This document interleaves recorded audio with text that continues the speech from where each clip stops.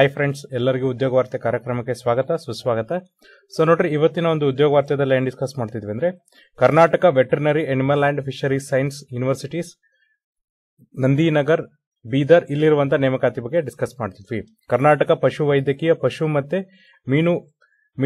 ಮೀನು ವಿಜ್ಞಾನಗಳ ಮಹಾವಿದ್ಯಾಲಯ ಬೀದರ್ ಇಲ್ಲಿರುವಂತಹ ನೇಮಕಾತಿ ಬಗ್ಗೆ ನಾವು ಡಿಸ್ಕಸ್ ಮಾಡ್ತಿದ್ವಿ. ಸೊ ನೋಡ್ರಿ, recruitment of the teaching staff. So ನೋಡ್ರಿ, ಇಲ್ಲಿ ಯಾವ್ದಕ್ಕೆ ರಿಕ್ರೂಟ್ಮೆಂಟ್ ಕರೀತಿದ್ದಾರೆ, ನೇಮಕಾತಿ ಮಾಡ್ತಿದ್ದಾರೆ ಅಂದ್ರೆ ಶಿಕ್ಷಕರ ಹುದ್ದೆಗಳಿಗೆ ಏನಪ್ಪಾ ಅಂದ್ರೆ ನೇಮಕಾತಿಯನ್ನ ಮಾಡ್ತಿದ್ದಾರೆ. Online applications R invited in the prescribe format from the eligible candidates who fulfil the qualification requirements as on the last date prescribed for the application for recruitment of the following. In 2016, UGC pay scale at Karnataka Veterinary and Animal and Fisheries Science University, Bidar.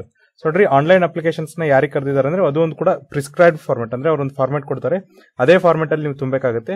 ಅದು ಕೂಡ ಏನಪ್ಪಾ ಅಂದ್ರೆ eligible candidate ಇಂದ, ಅವ್ರು ಯಾರಪ್ಪ ಅಂದ್ರೆ ಯಾರೆಲ್ಲ qualifications ನ ಫುಲ್ಫಿಲ್ ಮಾಡ್ತಾರಲ್ಲ ಅಂತವ್ರಿಗೋಸ್ಕರ ಏನಪ್ಪಾ ಅಂದ್ರೆ ಈ ಒಂದು ಹುದ್ದೆಗಳನ್ನ ಕರೆದಿದ್ದಾರೆ.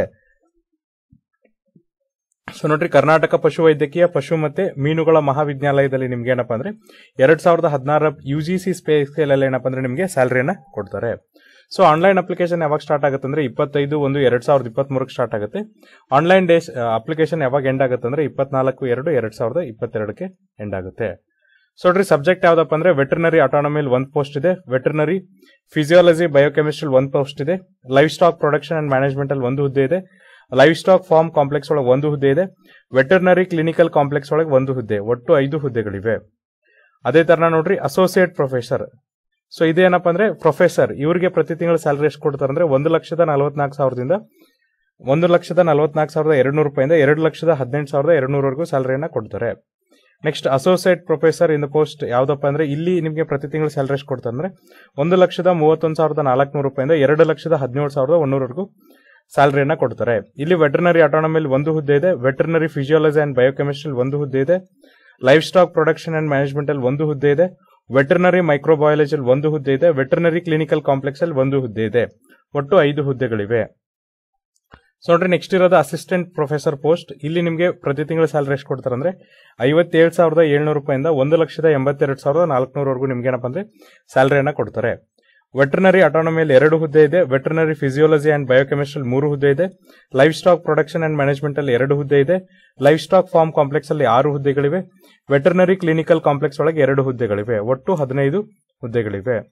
ಸೊ ನೋಡ್ರಿ, ಏನೇನ್ ಕ್ವಾಲಿಫಿಕೇಶನ್ ಇದೆ ಅಂದ್ರೆ ಫಸ್ಟ್ ಆಫ್ ಆಲ್ ನೋಡ್ರಿ, ಪ್ರೊಫೆಸರ್ ಹುದ್ದೆಗೆ ಅಂದ್ರೆ 1,44,200 ರೂಪಾಯಿಂದ 2,18,200 ಸ್ಯಾಲರಿ ಕೊಡ್ತಾರಲ್ಲ, ಇವ್ರಿಗೆ ಏನ್ ಕ್ವಾಲಿಫಿಕೇಶನ್ ಇದೆ ಅಂತಂದ್ರೆ ವಿದ್ಯಾರ್ಥಿ ಇದೆ ಅಂದ್ರೆ bachelors degree in veterinary science and animal husbandry, the concern discipline from SAO, SVO and deemed university or any other recognised university.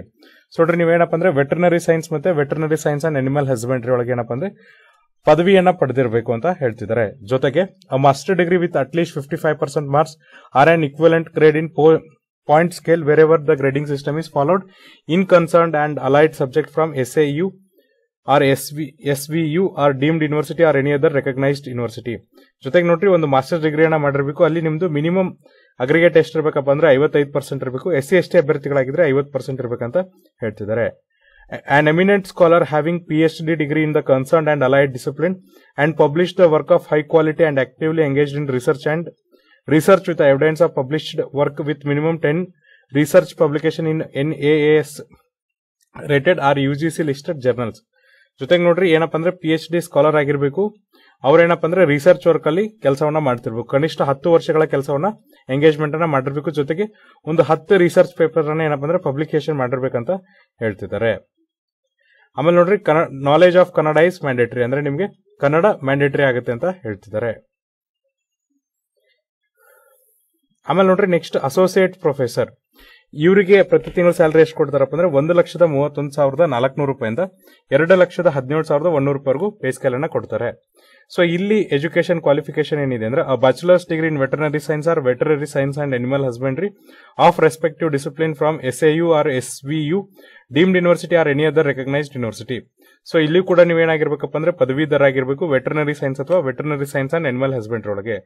ಜೊತೆಗೆ ನೋಡ್ರಿ, master degree with at least 55% marks R and equivalent grade in point scale wear ever the grading system is followed in concerned R allied subject ಅಂತ ಹೇಳ್ತಿದ್ದಾರೆ. ಇಲ್ಲಿ ಕೂಡ ನೀವೇನಪ್ಪ ಅಂದ್ರೆ masters ಡಿಗ್ರಿಯನ್ನ ಮಾಡಿರ್ಬೇಕು, relevant field ಅಲ್ಲಿ ಅಂದ್ರೆ ಸ್ನಾತಕೋತ್ತರ ಪದವಿಯನ್ನು ಪಡೆದಿರಬೇಕು. ಜೊತೆಗೆ ಜನರಲ್ ಕ್ಯಾಟಗರಿ ಅಭ್ಯರ್ಥಿಗಳಿಗೆ 55% ಅಗ್ರಿಗೇಟ್ ಇದ್ರೆ, SC ST ಕ್ಯಾಟಗರಿ ಅಭ್ಯರ್ಥಿಗಳಿಗೆ 50% ಅಗ್ರಿಗೇಟ್ ಇದೆ. A good academic record with PhD degree in the concern R allied discipline. ಜೊತೆಗೆ ನೋಡ್ರಿ, ನಿಮ್ಗೆ ಯಾವ ಡಿಸಿಪ್ಲಿನ್ ಅಲ್ಲಿ ಅಥವಾ ನೀವು ಯಾವ ಹುದ್ದೆಗೆ ಅಪ್ಲೈ ಮಾಡ್ತಿರಲ್ಲ ಅದರೊಳಗೆ ಏನಪ್ಪ ಅಂದ್ರೆ PhD ನ ಮಾಡಿರ್ಬೇಕಂತ ಹೇಳ್ತಿದ್ದಾರೆ.